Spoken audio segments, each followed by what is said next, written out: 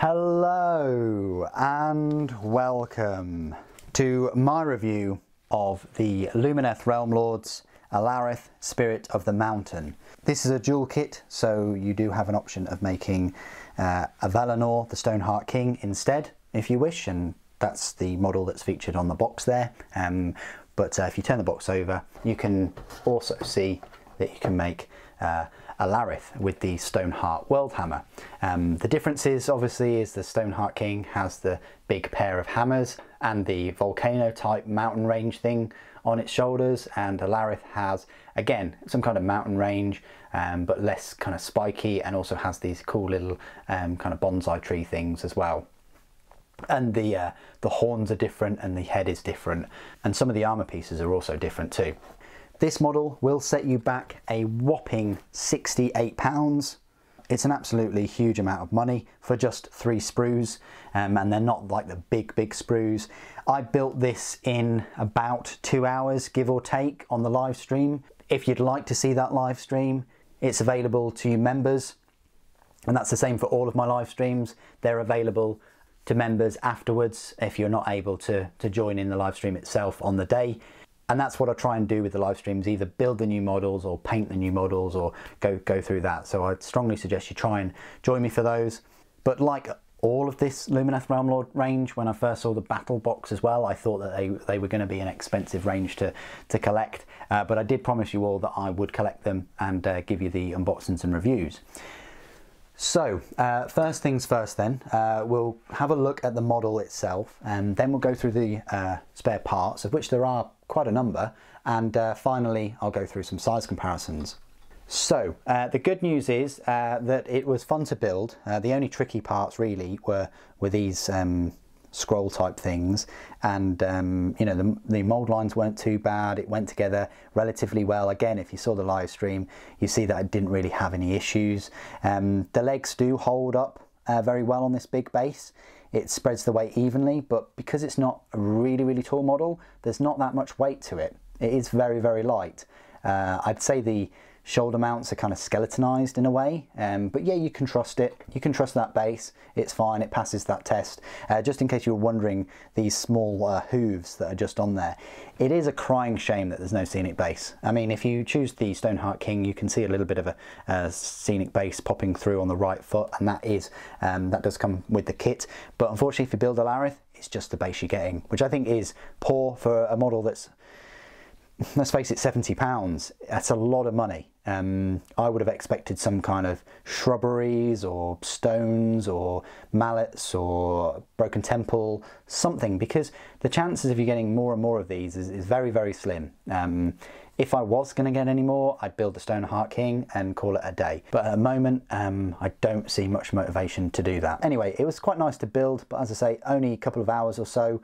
Painting will be a different story altogether, because there's so much detail on this model. Everything from the peaks to the little trees that you can shade and highlight, and the leaves, to the fine detail. I don't know if you can see that in the shoulder pauldron type things. It's got these indents with these either fluffy clouds or vine artwork, a bit Eldar-esque, I want to say. I'm not sure how they painted them, whether they sprayed the whole model Retributor and then dry brushed it white. I still am unsure how they're going to do that, because the white, even if you dry brush it, there's a high chance that the white would pool and you know, go into those cracks.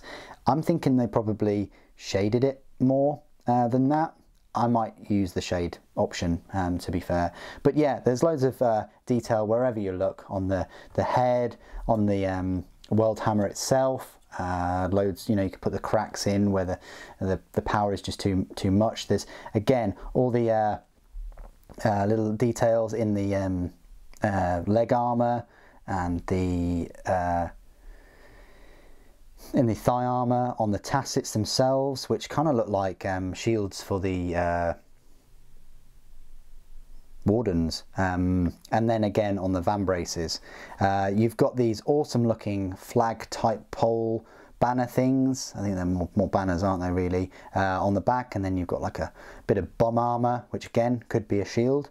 Again, I like the sense of movement that these models portray, with the wind blowing these banners to the left, and again the ribbons that are on the vambraces blowing to the left too. Maybe in future they could have some of the trees and leaves blowing in the same way. But yeah, I really like the hammer in this position. I put it in the live. I did put it out there on the live stream and asked people whether the hammer was better down or up. Good choice, because if the hammer's up and the head is facing the other way, then you're going to obscure some of the detail. At least this way you can see all the detail and it looks very, very seamless. So there you go, that's an up close and personal look at the Alarith.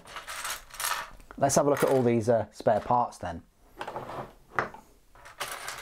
of which there are a magnitude of them. Even though this model only has the 3 sprues, I was very surprised at all of the number of spare parts that you get. You get everything from this bit of scenic base, which you could use on another model, just green stuff the hoof marks, and then yeah, you can put a Space Marine standing on it. That's quite cool. You've got the optional flowing loincloth thingamajig. You've got the different body, you've got different necks for it looking the opposite way, you've got different hooves, you've got a different shaft for the dual hammers, of which here they are. So you've got these dual hammers. Again, loads of detail on there. They look like they're raw with power and crackling with fiery power. And then you've got the head with the different horns with the mouth open, which is interesting. And different arms too.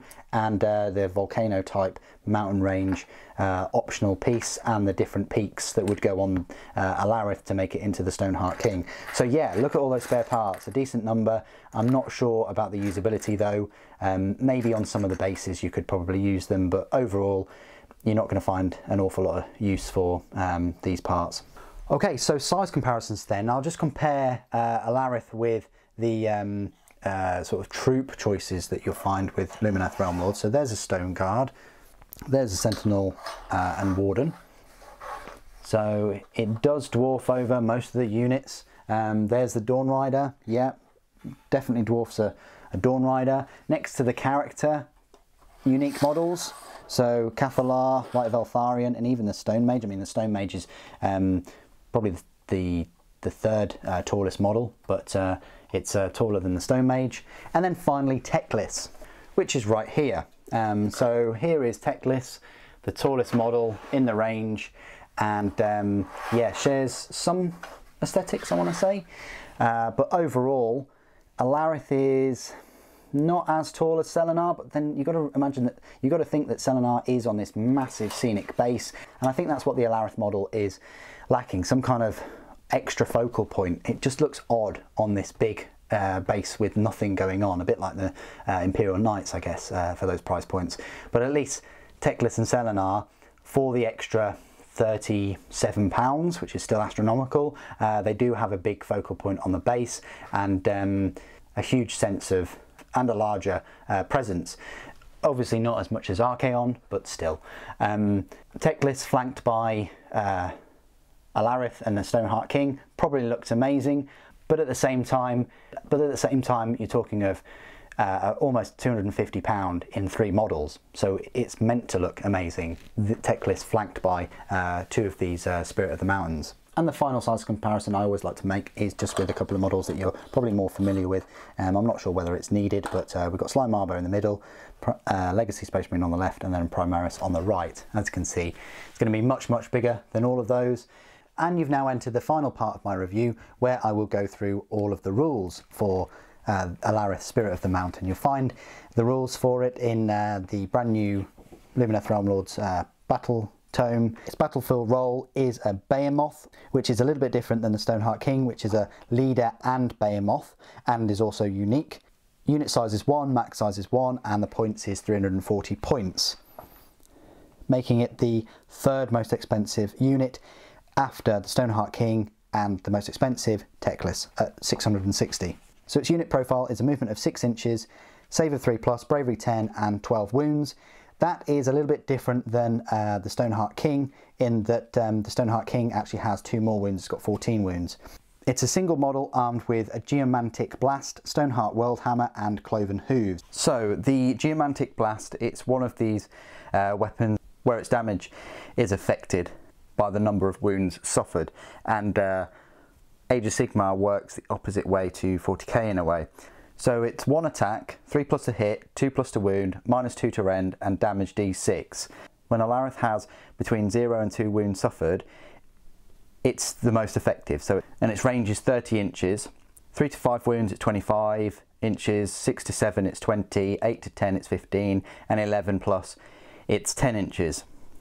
Now the Stoneheart Worldhammer is a range 3 inch, attacks 4, 3+ to hit, 2+ to wound, -2 to rend, and then the damage, again, small to large wounds suffered, the damage is either 5, 4, 3, 2 and 1. It's also got a shooting attack called Stoneheart Shockwave, and again that range is 12 inches, 10 inches, 8 inches, 6 inches and 4 inches. It's got Cloven Hooves, so that's range 1 inch, 2 attacks, 3+ to hit, 3+ to wound, rend of -1 and a damage of 2. Abilities, all but immovable. If this model does not make a charge move in your charge phase, add 1 to the attacks characteristic of this model's melee weapons until your next movement phase. That's brilliant. So you've now got 5 attacks with the Worldhammer and 3 attacks with the Hooves. Ponderous Advance. At the end of your hero phase, you can pick 1 friendly Lumineth Realm Lord's elf hero within 3 inches of this model. If that Lumineth Realm Lord's elf hero is within 3 inches of this model at the start of your next hero phase, then that Lumineth Realm Lord's elf hero can use a command ability in that turn without spending any command points. That's good, so you get a nice free command ability. Stoneheart Shockwave. This is the shooting attack.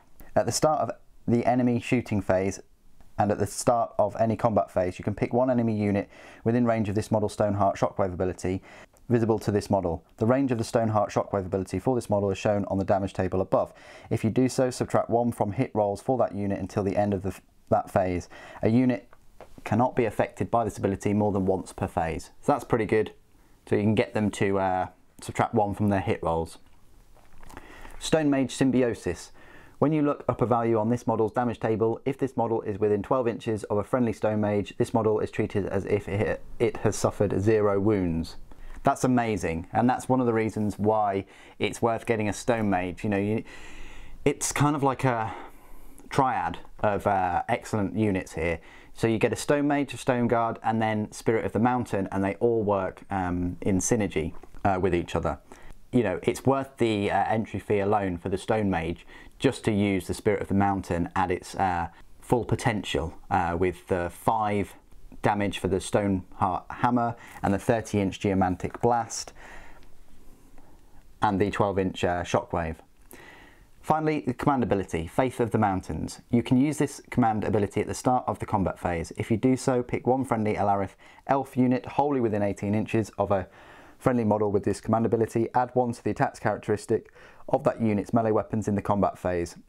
A unit cannot benefit from this command ability more than once per combat phase, and a unit cannot benefit from this ability and the Unshakable Faith of the Mountains command ability in the same phase. So again, that's pretty decent as well. So a lot of buffs there for different units. The keywords: Order, Lumineth Realm Lords, Alarith Monster, Spirit of the Mountain. Obviously, you know, Alarith Elf, you can use it for the Stone Mage and the Stone Guard, and getting a 1 to the attacks characteristic again is fantastic. It's going to bump up the number of attacks, both for the Stone Mage and for the Stone Guard. If you've got Stone Guard, don't leave home without a Stone Mage. If you've got Alarith, don't leave home without a Stone Mage. If you've got Stone Guard, don't leave home without the Spirit of the Mountain too. So this is a great unit that has excellent symbiosis with the other Alarith units in the army. How does it compare to Avelenor the Stoneheart King? Well, they've both got the Geomantic Blast, which is exactly the same for the damage and the range and things like that. However, Avelenor does have 2 extra wounds, and that means that its wound suffers. That means its damage table is affected at wounds suffered of 4. It's got a pair of Firestealer hammers, which have got 6 attacks instead of the World Hammer of 4, but they're the same damage, but they're lesser of a rend. It has the all but immovable ability, but hit rolls on 6s with the hammers inflict 1 mortal wound in addition to the other damage. It's got Elder Wisdom instead, which works just like the Ponderous Advice. It's got Guardian of Hysh, which works just like the Stoneheart Shockwave. It also has Stone Mage Symbiosis, which works the same, and it's got Unshakable Faith of the Mountains. But you can have D3 units, and it's a longer range of 24 inches. Also, I forgot to mention that the Fire Steel Hammers, you need 3+ to wound instead of the 2+ for the World Hammer. So it's up to you. You've got more wounds, more attacks, and the ability to cause mortal wounds with the Velenor. But of course they are the same kit. They look slightly different in terms of the mountain on their back and their headpiece, and the weapons that they wield, and some of the symbols on their armour. But you can't really go wrong with either of them. And they both bump up the Alarith units, either the Stone Mage or the Stone Guard. So both of them are a must if you've got those 2 units as well. Anyway, what do you guys think of the model and the rules? Please do put it in the comments down below. It'd be great to hear from you. Thank you ever so much for joining me today. Thank you for watching. Techless protects.